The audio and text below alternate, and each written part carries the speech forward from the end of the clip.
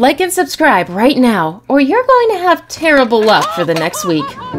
Tarzan is an all-familiar name, the feral boy who spent his early days under the care of great apes in the jungle, far away from human civilization. He's a hero of sorts. Such kids aren't exactly common in the real world, but they aren't non-existent either. The only difference is that, unlike Tarzan, real-life kids raised in the wild don't lead glorious lives by human standards. They're usually abandoned with only the animals coming to their rescue. Also, they struggle with basic human aspects like speech, with some never being able to quite fit in among people. In this video, we're looking at 10 of these children discovered over the years. Number 10. Traian Caldarar. This Romanian boy was picked from a forest in 2002, where he's thought to have spent at least 3 years. According to his mom, she got separated from her son when she fled the home due to her ever-violent husband. When she came back for Traian, the father insisted on staying with the kid, and that's how she gave up. The boy later ended up in the wild and might have spent most of the 3 years with a pack of wild dogs that played a significant role in his survival. When he was captured, he was malnourished and his posture wasn't completely upright. He was also aggressive when hungry and growled in defense when he was eating, though his behavior improved with time. Number 9. Rochan Pigyeng. Our second child in this video is a Cambodian girl who stayed in the jungle the longest time, but she didn't live with any specific animal in particular. According to her parents, she disappeared when she was just 8 years old while on a buffalo herding errand with her younger sister. Much wasn't heard about her until almost 20 years later, when she suddenly appeared again in her home village. From her appearance, it was clear that she had been living in the jungle all those years. She was naked, unkempt, and knew nothing of talking. Those who were present when she was captured said she only knew 3 words: stomachache, mother, and father. She also moved around by crawling instead of walking upright like normal human beings. Her family took her back and tried all they could to assimilate her into human mannerisms to no avail.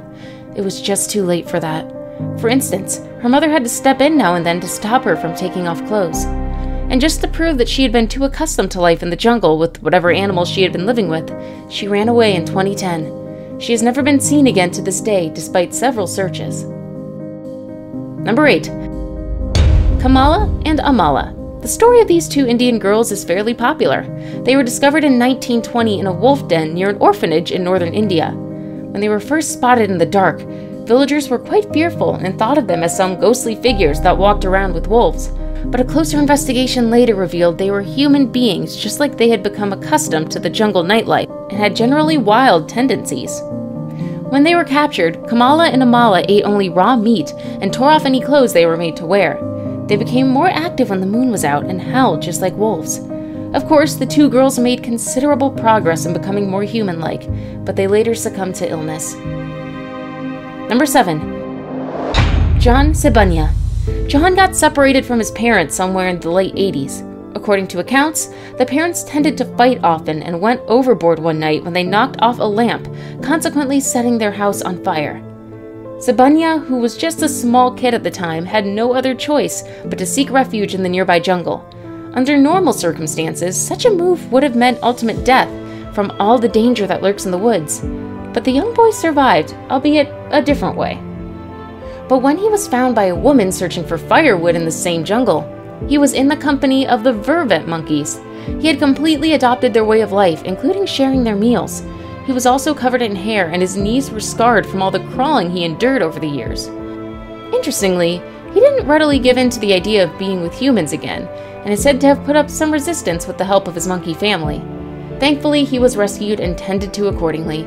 Today, he sings in a choir and has been on tours around the globe for the same. Number 6. Ramu the Wolf Boy. Ramu was pulled from the jungle in 1976 in the company of wolf cubs. And no, he wasn't walking on 2s like it's the norm with humans.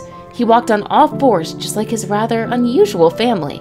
When he was handed over to Prem Nivas, a home run by Mother Teresa's Missionaries of Charity, it was soon discovered that Ramu had other mannerisms that matched that of wolves. For instance, he preferred raw overcooked meat, lapped up water instead of drinking it, and had a tendency to raid chicken pens at night. His nails had grown tall and hardened, which gave them the appearance of claws. By the time he died a few years later, Ramu at least knew how to clothe and bathe himself. but speaking is one thing he was never able to do. Number 5. Marina Chapman. Marina's story is that of adapting to survive in a world so different from what we're used to, and at a young age. When she was 5, Marina Chapman fell into the hands of kidnappers who, for some reason, decided to abandon the whole idea of taking her away. But then, they were already quite a distance from her home, so they simply dumped her in the Colombian jungle and went away.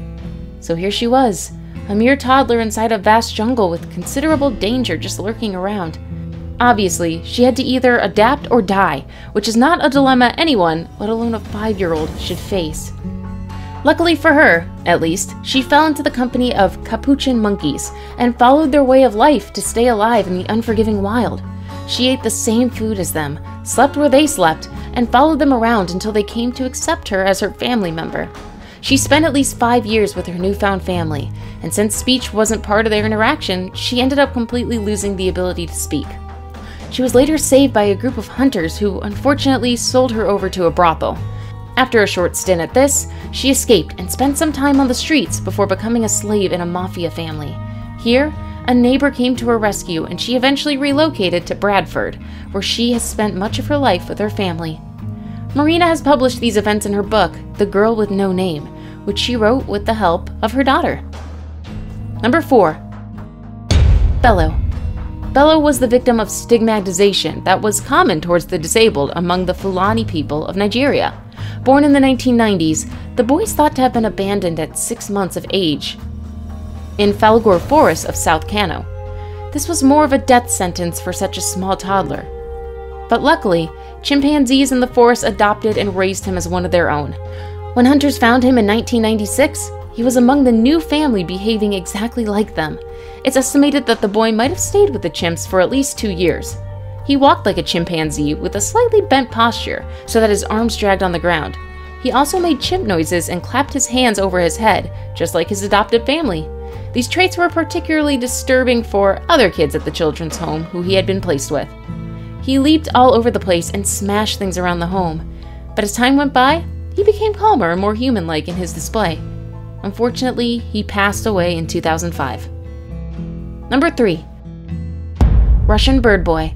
When he was discovered in 2008 by God-sent care workers, the Russian bird boy couldn't talk, and much of his communication was a series of chirps and flaps, much like that of a bird. And all that was thanks to his mom, who had completely neglected the boy, leaving him to spend all his time with birds that she housed in one of her apartment's rooms. Essentially, the mother raised this boy just as one of her birds, and never said a word to him, even though she never mistreated or denied him food. So, the boy learned the only means of communication that was available for him, which was that of the birds. The mother agreed to hand over her son into childcare, where the boy was placed in a psychological care facility for rehabilitation. Nothing much had been heard about him, but at 7, he was still more likely to catch up with human traits, especially communication. But of course, he'll still retain a bit of his chirping ability. Now it's time for today's best pick. Today's photo was sent to us by a subscriber, so if you come across a photo online and want to know more details about it, just send it over to us. We might even feature it in a future video. Number 2. The Cat Boy. We haven't come across any kid brought up by a lion, or any big cat for that matter, but one wonders if these powerful predators can be willing to nurture human offspring like the other animals in this video. That said, we did find one case of the smaller cats taking over the parental responsibility of humans. In Argentina, a group of 8 stray cats were discovered looking after an abandoned 1-year-old boy and did all they deemed necessary to keep him alive. They brought him scraps of food, cushioned him against the cold night, and even kept him clean by licking mud off his skin. And they were also protective of him as they spat at an officer who tried to get too close. The police said they found the boy's father, who was homeless and had lost his son a few days earlier. Before we move on, I've got a little challenge for you that'll take 5 seconds to complete. So here's the deal. You just leave a like on this video, smash that subscribe button, and hit the notification bell, and you'll get 25 years of amazing luck. Try it. It really works. Number 1. Oksana Malaya. Oksana had the unfortunate fate of being born to extremely alcoholic parents in the late 1980s in Ukraine. Neglect became pretty much part of her life at a tender age, when full attention from her mom and dad were especially important. That was bad enough for her, but then the worst happened. The same parents completely ignored her existence and had to move out. At age 3, and where else to go than a dog shed just behind their home? Here, she found refuge and solace in hanging out with wild dogs that roamed the streets. Very unlikely companions, but they proved to be far more humane than her parents.